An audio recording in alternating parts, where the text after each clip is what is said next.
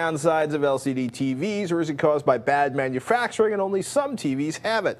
Do we even know what causes it? I have a Vizio and it definitely has some banding. You can barely see the bands on a stable image, but when you're viewing something that is mostly one solid color and the camera is panning, the banding sticks out. Chris in Illinois. Banding. What exactly is banding?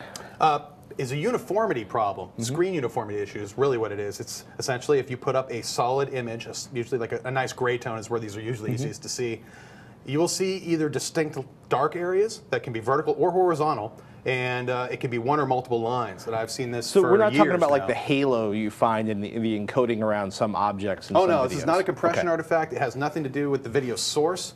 Some things, some types of video, it is easier to see in. As pointed out, in a static image, it's fairly hard to notice. But when the camera starts to pan, particularly vertically or horizontally, especially with a semi-solid background or a nice smooth gradient like sky or sunset shots, you will see those artifacts, the TV itself with the artifacts appearing, and it can be quite the annoying. And 3 years ago, I picked up an LCD TV for myself.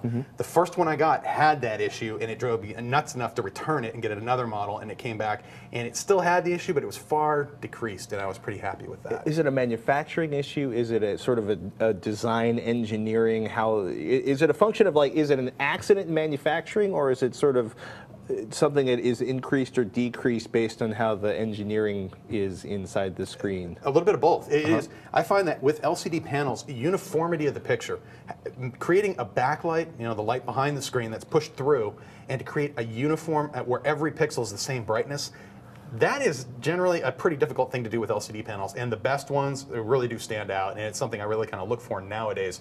The causes or the results of this problem could be several items, including the uneven backlighting, which nowadays, especially with edge-lit systems, that makes it even more hard when you have lights coming in from the sides and you're trying to get the whole screen to light up evenly. So one of the worst causes of banding would basically be like one strip of LEDs that was brighter or dimmer than the rest of them? Could be. Okay. Although with the LEDs that are direct lit like you're talking about, they tend to bend those pretty carefully, and they can be corrected.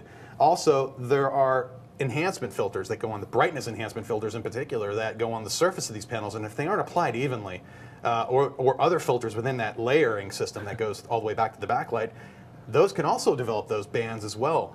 They used to talk about like Monday and Friday cars. Like you didn't want a car that was built on Monday and Friday. So do you not want an ACTV that was built on Monday or Friday? I will say in all my we used to use a device that would take a snapshot. When we do testing of TVs, we'd use a full screen imager where it would look at the whole display. We'd take about 10 to 20,000 data points and look at uniformity that way. It's like measure the luminance of every one of those points, average it out, and some of the best LCDs we saw could hit about 90%.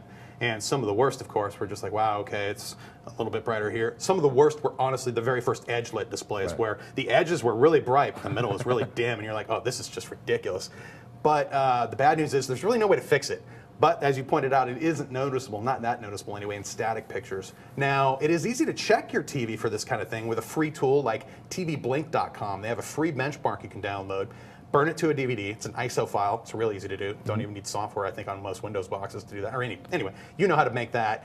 Put that in and run the screen uniformity test. It happens to be a blue sky with clouds that scroll horizontally and vertically. And you just look for the thing that's not moving on the picture, and it will be the banding, if it's there at all. So basically, download that, burn the disk, search for how to burn an ISO. If you really want to anger yourself about what you purchased, and how about you only if you're in like the return period. If you've just bought an ACTV, you're in the return period.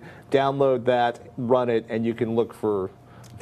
You might help yourself out if you want to make yourself feel a little better. Just increase the backlight intensity and make it a little bit brighter, so your eyes are a little less sensitive to the darker patches, but they're still there. And it's not really going to fix anything, but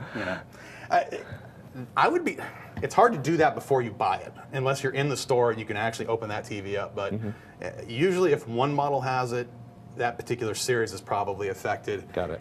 It's something, it's like... so don't exchange it for another model of the same thing, try a different model. I did, and it did help. I had one that I thought was a little peculiar, and then it ended up stepping me up into... I checked the serial numbers, it did come back significantly ahead, and it was definitely better than it was before.